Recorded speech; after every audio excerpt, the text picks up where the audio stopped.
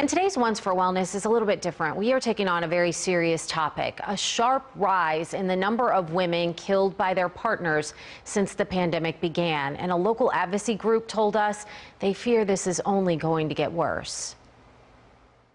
She's passionate, spunky, brilliant. Sally's daughter, Atia, was the light of her life. She has always been mommy's mini twin and daddy's little girl.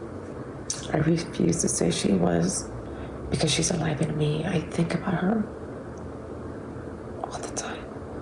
In March, Atia was shot and killed outside her workplace. Police say her ex-boyfriend, Michael Walker, pulled the trigger. She was the first of now 16 women this year in Tarrant County killed as a result of intimate partner violence, double the number the county saw last year.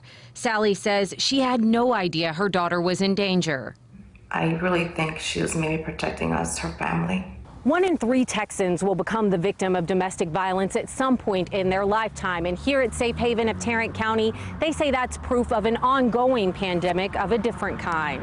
It's tough because there are unintended consequences of really good intentioned things.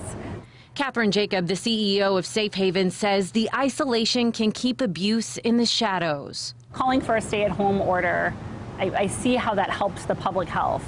But it certainly negatively impacts survivors in our community.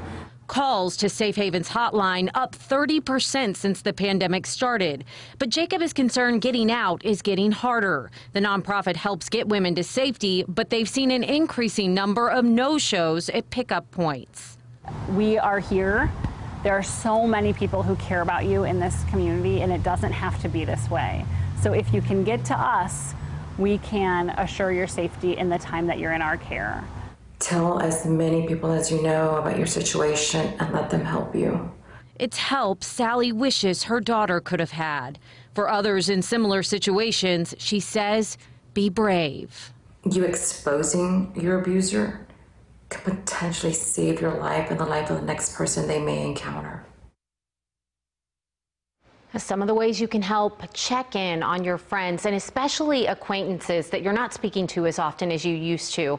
As for solutions, Jacob says that she hopes lawmakers will consider allocating some sort of funding that would allow them to hire more staff for their high-risk team. There's only 4 people there right now, so their caseload is limited. And remember, if you need help, it is available 24/7. That number on your screen, 1-877-701-SAFE, 1-877-701-7233. We also have links on our website, cbsdfw.com.